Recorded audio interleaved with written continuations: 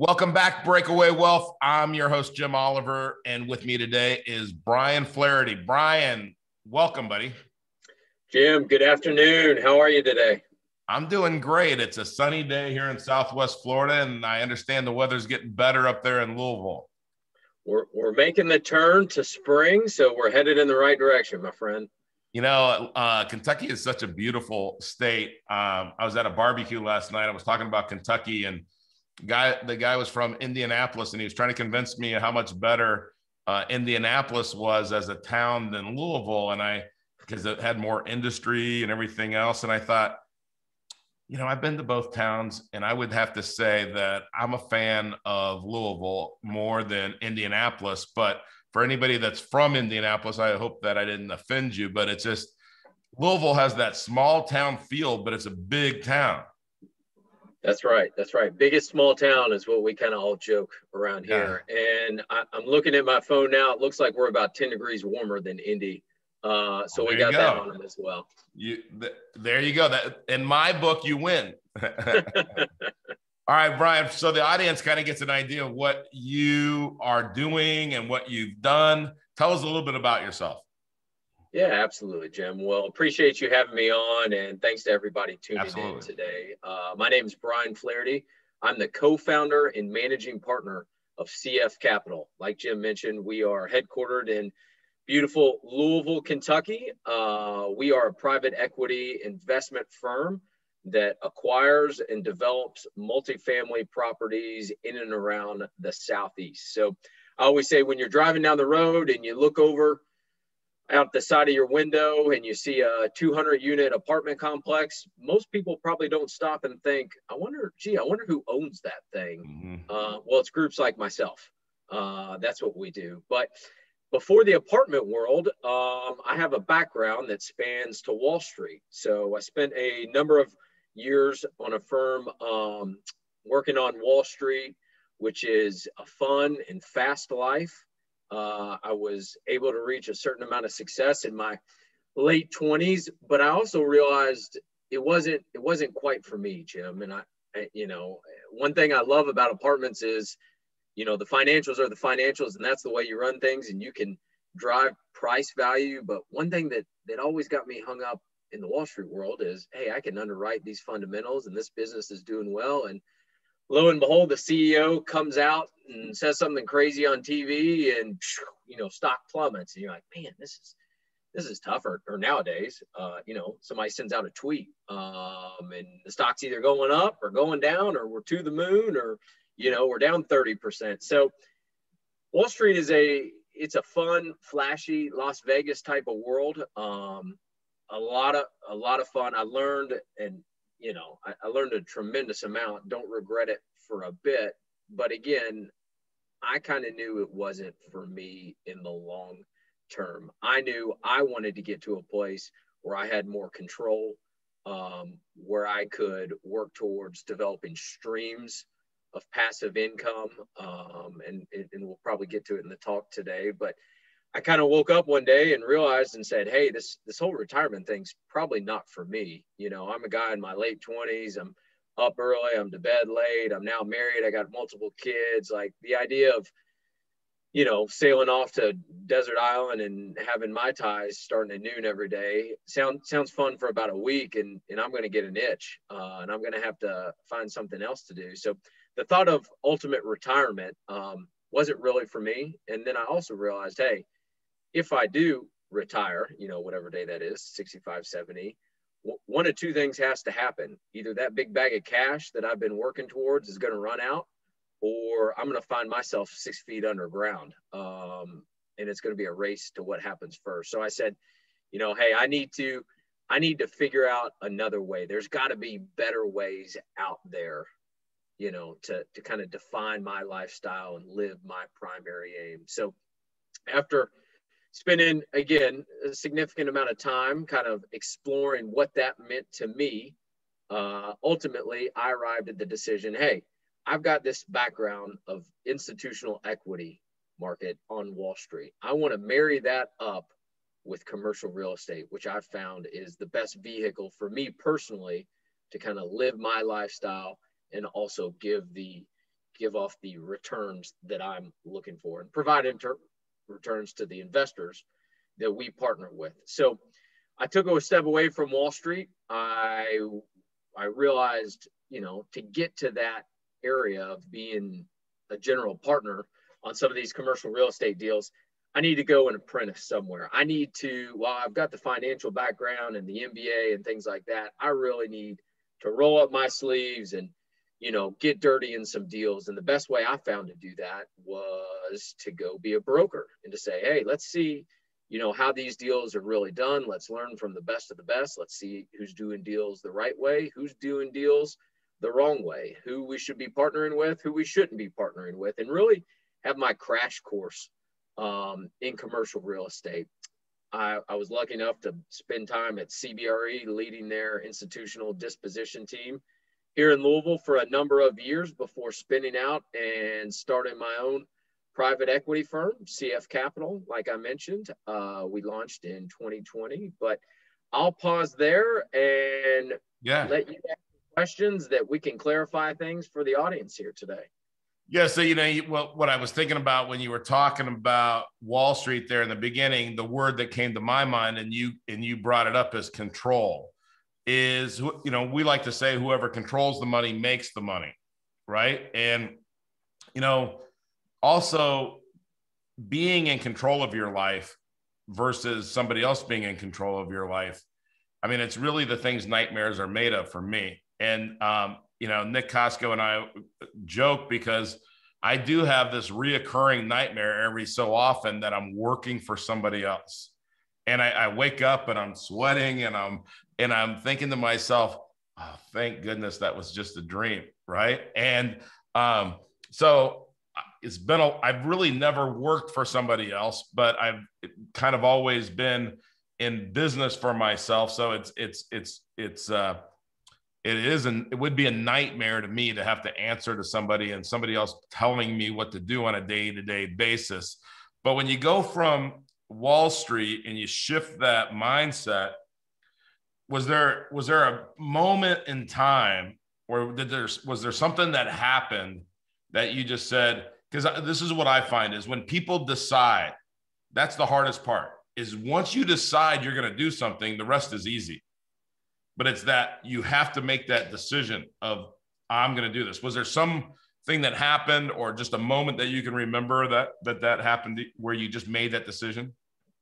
Jim, I wish I could point to one moment in time, but really it was an evolution for me, and it was over kind of an elongated period of time. But to kind of rewind to what you were saying, having ultimate control and being in business for yourself and working for yourself. Well, I found myself, I guess, coming up through the ranks of go to school, get good grades, get a job. That's just the next progression in life. And then you go and you punch that time clock for 30, 35 years. And one of these days, you're done. And it's interesting.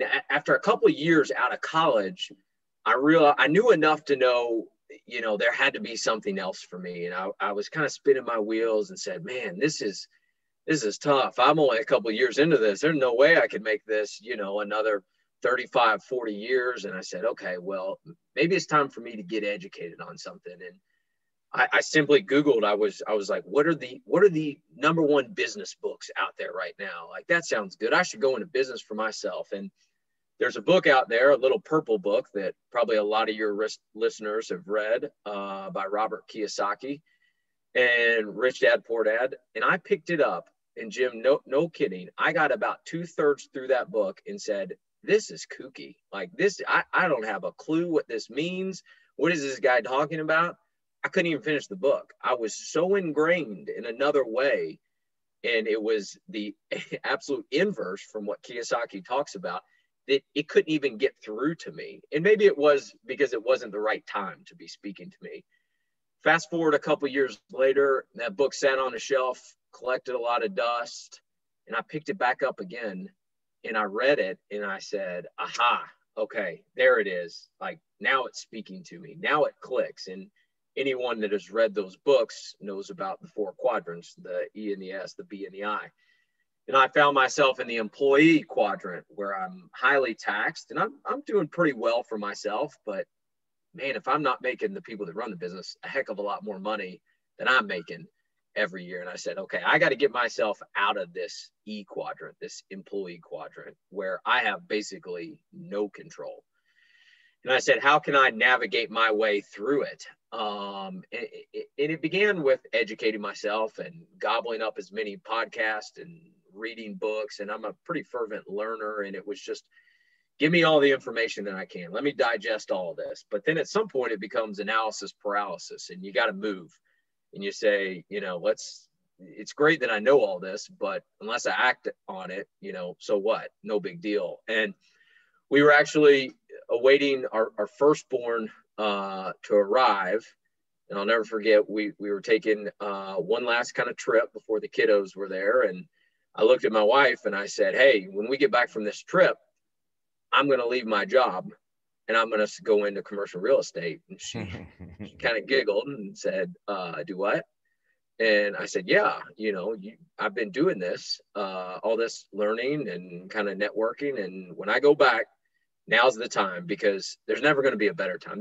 I'll say this, Jim, there's no right time. There's never going to be a time where the sea parts and all the lights are green. And, you say, oh, now's the best time. So I said, hey, we're about ready to have one big life-changing event of our firstborn child. Let's make it two. Why don't I go ahead and pivot out right now? And really, to me, I kind of took the burn the boats mentality of, if I just kind of dip a toe into it and kind of leave myself an out, I'm probably never going to go all in on it. Mm-hmm. So it's, let's leave, let's get out of Wall Street, and let's dive headfirst into this. So that's a long-winded answer to say, it took me a while to realize that I needed that control, that there was something else out there other than grinding it out in my 9 to 5 for 40, 45 years. And then ultimately was, you got to make that leap of faith. So you said a couple of really cool things in there. One, I would tell you that moment that I was looking for was that conversation with your wife, right? When you could verbalize it to your wife, honey, I'm quitting my job. And she thinks, oh my gosh, my husband's lost his mind for a moment. And you, like you said, you burn the ships, and there's no going back. That's that moment. And that moment is the moment you decided. Because you might have decided in your heart and your mind, but the moment you tell your spouse, hey, this is what I'm doing, there's no going, because you would look crazy if the next day you woke up and said, hey, you remember that conversation we had last night? Just forget all about it. I came to my senses, right? Like that, then your spouse would question. But, you said that, and then that commitment.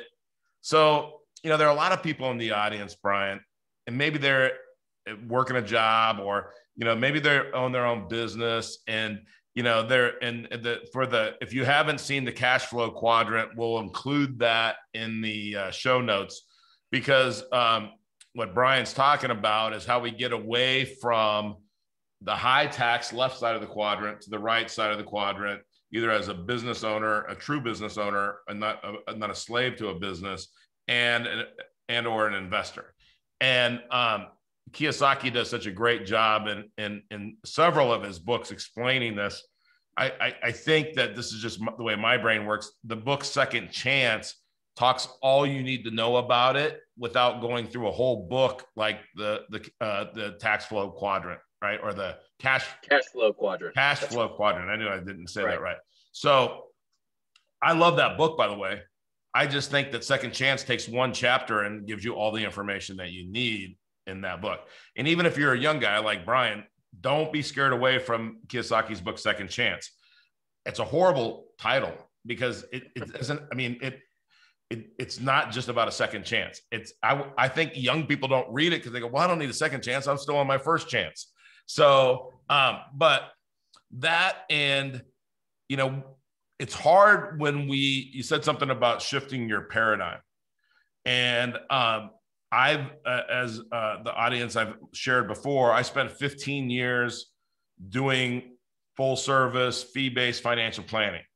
So for me, when I read those I read 2 books, Becoming Your Own Banker by Nelson Nash and Rich Dad Poor Dad. Rich Dad Poor Dad I read way before, right when it came out.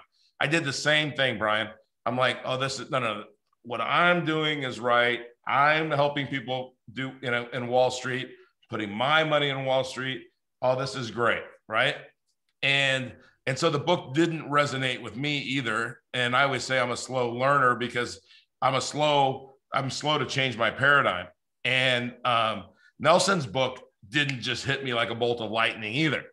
So, but once I kind of got them down and I said, wait a minute, okay. And I validated them.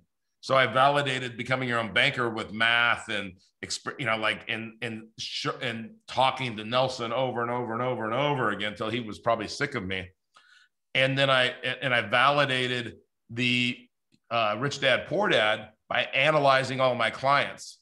And I figured out my clients that had the most money, it came down to 2 categories: real estate and businesses, in some form of that, right? That's wide, but it wasn't, hey, that person started working for, a startup company and it blew up. I mean, those people I just considered lucky. I threw them out of the equation. Those were the 2, but not one. Hey, I started investing in Wall Street when I was 20. I kept on increasing the amount that I put in there, and the market just did so well for me, I became wealthy. Not one really wealthy, right? So when I look at that, Brian, I thought the same thing. So changing our paradigm, especially when we've been trained. So the longer that you've been trained in something, the harder it is to change. Right? That's why I love when young people come to infinite banking, because they get it faster and they go, hey, this makes sense. Why wouldn't I do that? I get it. Sometimes people my age, they're like, nope, I don't get it. Nope, that doesn't make any sense. Well, I can still take that money and I can do this. No, you can't. Let me go back and explain why that doesn't work. And so I love that. I love that you brought up those points. So let's talk about maybe some specifics of what you're doing now and advice that you would have or guidance. So do people come to you and invest in your fund, your project? How does that work? Like, is it? Yeah, absolutely. Well, I'll fill everybody in kind of what we're doing, but I do want to take one quick step back and say I had a similar experience when I read Nelson's book, and I kind of read it and tried to decipher it and said, well, there's 3 or 4 things that I don't really know about here. And, let me reread this again. And that makes a little bit more sense. And watch 1 or 2 of your Nick's videos and say, well, that filled in that blank. Then I think one of the first conversations I had with you and Nick when I reached out, I said, guys, this seems too black and white. This is too simple. What am I missing? Like, I consider myself somewhat of an educated guy. Like, what am I not asking you? What am I missing here? And it was almost like the simplicity made me think that I was overlooking something. And you guys did a beautiful job of saying, no, it's right there. You are looking at this the right way. And that is the right way to look at this. So it was interesting to have that similar kind of mindset shift when going through Nelson's book. Yeah. So something, that's always the challenge. And I always say that Einstein said this, but I don't know if he said it. That's what somebody told me. And so I believed it, but I can't find this quote attributed to him. But simplicity is elusive, and what I mean by that is, it's kind of like if you want to lose weight, you eat less and you lose weight. Exercise more. It's calories in, calories out. We can complicate it carbs treated the same as protein. I get all that. But the simplicity of it is move more, eat less, and your weight will go down, right? If that's what you need. So it's Nelson would say, this is such a simple way of life. Don't complicate it. But the noise out there, Brian, in Wall Street says this is too complicated for you to understand. You need me to help you, and you're going to pay me a fee to invest your money because you're not capable of doing that on your own. And we really need these large financial institutions and these large funds to do all this because they have all the expertise and these people have education that you're never going to have. Right. And then there's the Kiyosaki camp and people that think like Kiyosaki saying, oh, you don't need any of that. Right. In fact, that's just a way for them to make a bunch of money. Excuse me. And he says, taking control of your life is the way that we make money. And then you look at Austrian economics, you look at Nelson, what Nelson taught, you look at Bob Murphy and again, Bob Murphy's got a PhD in economics. I don't need to try to, and this is my point to all of this, Bryan, is I don't need to go learn what Bob Murphy learns. I just need Bob Murphy to explain things to me.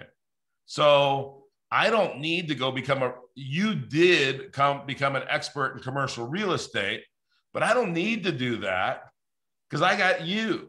I can just, it's who, not how. Who can I associate with? Who can I, that's the difference, right? And the Wall Street cookie cutter, and again, by the way, there's some good Wall Street people out there that are actively managing, actively going, the right side. I mean, not poo-pooing that. For that 1% or less, can you make money on Wall Street? Sure. But for the 99%, where it's, hey, you got the Edward Jones cookie cutter American funds portfolio. Oh, you have number one or number two? Oh, you got number one? Okay, good. And now you're going to pay me a fee for that, right? And it's something you could get by calling a 1-800 number. That's the part of Wall Street that I don't like.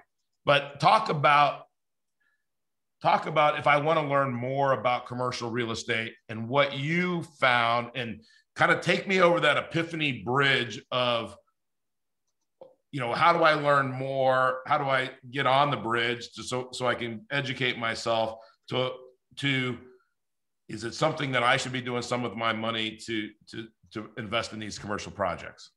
Sure. And I think you bring up a good point there, Jim. We're not poo-pooing or looking down on everyone in Wall Street. But at the same time, you mentioned it a little while ago, no one's ever diversified their way to wealth. I had that moment too, where I realized, gosh, the people, you can do very well, you can do fine just investing in your 401k and living a diversified lifestyle. And you can do well.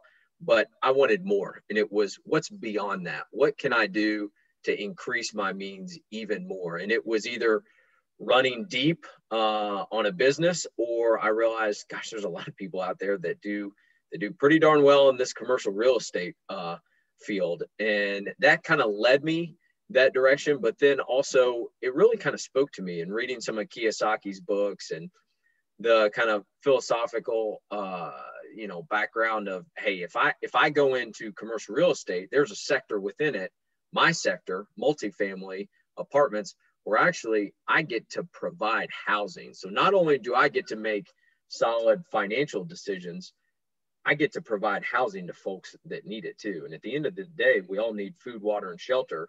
And so I'm providing one of the three things that we all need. And you mentioned one of my absolute favorite books, Who Not How, by Dan Sullivan. And, everyone, first off, if your listeners haven't read that, stop me.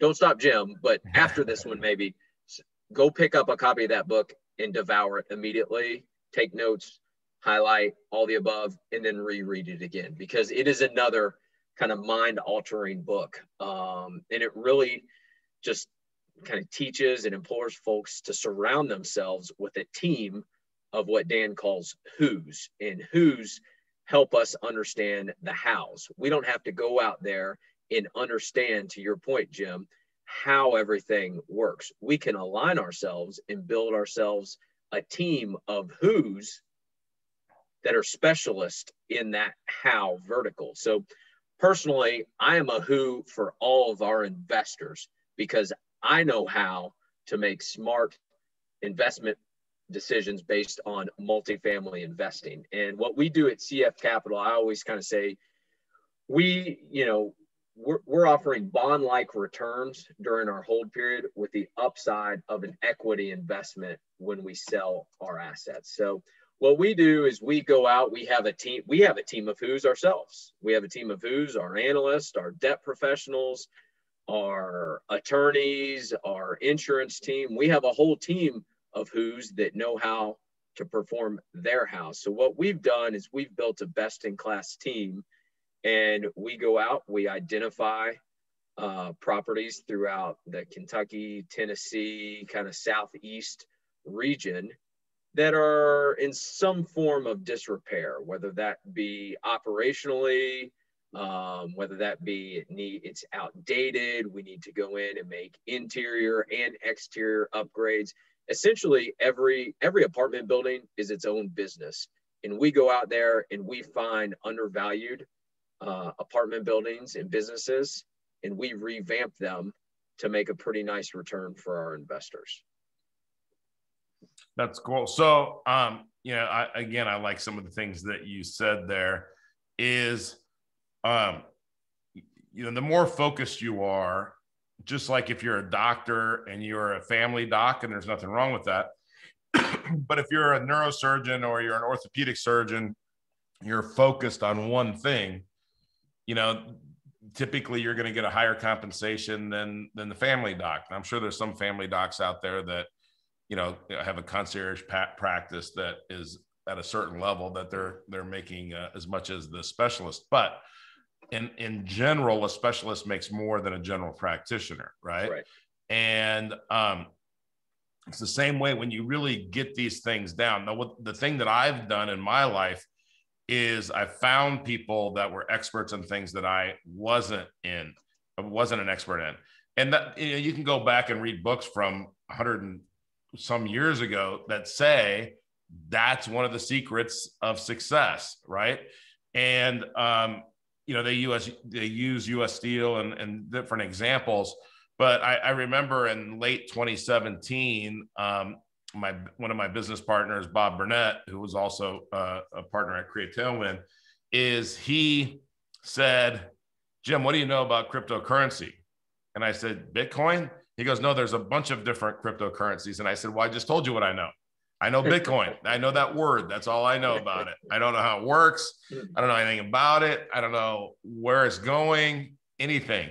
And Bob became and is one of the top 10%, and that's probably in the top 2% of people that understand Bitcoin in the United States. So we have now 5 companies in the cryptocurrency space. Now, that's the cool thing is I'm still not the expert. Do I know a lot more than most people about it? Yeah, but I still have the expert. And I can go out and I can become more and more involved and still not be the expert, because all I got to do is find the experts, right? So if somebody wanted to reach out to you, Bryan, and find out more about what you do and how they could be involved, what's the best way for them to do that? Yeah, Jim, and it's neat because you're a who for me. I know enough about infinite banking, but I don't know it, a tenth of as much as you do. I know what I'm doing and to have my control, but I don't know how to set up, my policies and to engineer them on which chassis. So you're a who for me as it relates to IBC. And I'm a who for individuals that are looking to invest in commercial real estate, specifically in multifamily real estate. And they can learn a lot more about us. Like I mentioned, we're a firm that focuses on acquiring and operating multifamily assets. And I say we provide stable cash flow, capital appreciation, and a pretty nice margin of safety. I would love to have any listeners reach out. Happy to have conversations, set up times to jump on a phone together. Our website is cfcapllc.com. That's cfcapllc.com. And from there, you can learn all about us, myself, my business partner, Tyler Chesser, our strategy, our leadership, core values, download company overviews, all that kind of thing. But again, I would really encourage listeners to reach out, because while you can devour all the information on our website, it's always better to find some time to get on our calendar and for us to better understand what potential investors' goals really are. Because at the end of the day, we want to serve the right clients, and we want to be the right who for your listeners, Jim. You know, I love, by the way, the who, not how. You know, Dan's been saying that for years, and I kick myself. I was telling Nick Costco this the other day, and this has been a few weeks. Right when the book came out, I said, you know, I've been saying this for years, and of course, I didn't even think this is what happens when you don't take action. Never occurred to me to go to Dan and say, I want to write this book about the concept that you have been talking about. And I want to write this book, and I want you to come on and comment on it and do part of the book with me, which is honestly, in my opinion, probably the best part of the book is the little outtakes after the chapter with Absolutely. Dan. They're gold, man. They're worth 10 times whatever the book costs. And you know, I never thought to do that. I kicked myself because we've been talking about, that's been a message in our companies for years, who, not how. So with that, we always learn from books, and I agree with you. Go get that book. If you've not read it, read that one. So we've talked about 3 books: Becoming Your Own Banker by Nelson Nash, Rich Dad, Poor Dad. Okay. And we've talked about who, not how. Is there any other that you would say, hey, everybody in the audience, that you have that same, I love that passion, Bryan. I love you when you said, hey, you almost said, stop listening to the podcast. I'm glad you didn't say that. We can edit that out. Don't worry. I'm just kidding. But, you know, go read this book immediately. Is there another book that comes to mind? You know, I begged my wife to read Who, Not How, and she was almost like, the way I hear you talk about it, and your who's and your how's and your this and that, she's like, you sound like Dr. Seuss. She was like, what is it? You know, what is this? You can't book? say that anymore, Bryan. Dr. Seuss is bad now. No, that's right. That's right. But outside of that book, you know, one book that we run our company on is Traction by Gino Wickman. It's any of your listeners have heard of EOS, the Entrepreneurial Operating System. It is the foundation that our company is built on, and it really helps, you know, entrepreneurs and visionaries and integrators really hone in on that operating system and process. Because at CF Capital, we've built a business. We're not running around what I call, quote unquote, just doing deals. Like, we have a business, we're structured, we have acquisition strategy, and too many businesses out there just kind of find themselves chasing their tails. So if there's any entrepreneurs out there that are burning the midnight candle and working 80, 90, 100 hours a week and can't seem like they can get their hands on things, you know, Traction is the book for them. Outside of that, our book, Jim, my partner and I, we wrote a book earlier this year. You can grab that off our company website. Our book is called The Bottom Line: 10 Ways to Increase Cash Flow in an Apartment Complex. And again, awesome. I did not even know that. So I'm glad that you brought that up, because I was not aware of the book. I've known Tyler, but I did not know that there was a book. So I'm glad that, by the way, that the book's not like 3 years old. And I'm thinking, why didn't Tyler even mention that? So new release. And I've been called a lot of things in my life, but author is a new title. I guess I can add to that list. I understand. I'm in the process of writing a few books, and I don't know why I haven't brought any of them to the finish line yet, but I'm gonna have to step up and make that happen. All right. Well, Bryan, any famous last words before we wrap it up? No, Jim, I just want to thank you and your listeners again, both for the time today. It's been a blast catching up with you, but more importantly, working with you over the past few months. And for those listeners out there, don't just stop the podcast and go along with your day. Listen to it, re-listen to it, pick up 2 or 3 things that Jim has said. And at the end of the day, just take action. Life is all about taking action. So after this is over, make sure that you get at least 2 or 3 takeaways. Don't let it just be 30, 40 minutes of your life that you never get back again. I love that. That's great advice. You know, that reminds me of the book, The Magic of Thinking Big by Dr. David Schwartz. And he says, you know, most people are afraid. And he says, there's only one thing that cures fear. And he says, action cures fear. If you think about every time in your life, that's, you know, it's okay to be afraid, but you just have to take action to eliminate that fear. You just go through and check off the fears that you have in your life. And that's how you make progress. One of the definitions that Tony Robbins uses of happiness is making progress, regardless of what it is. So in this episode, you know, Bryan has shared a lot of great information of how to break away. And Bryan, thank you so much for being on the show. And audience, until next time, if you haven't broken away, then you're part of the herd. In the herd, nothing good happens in the herd. Till next time, I'm your host, Jim Oliver. Thanks again, Bryan. Thanks, guys.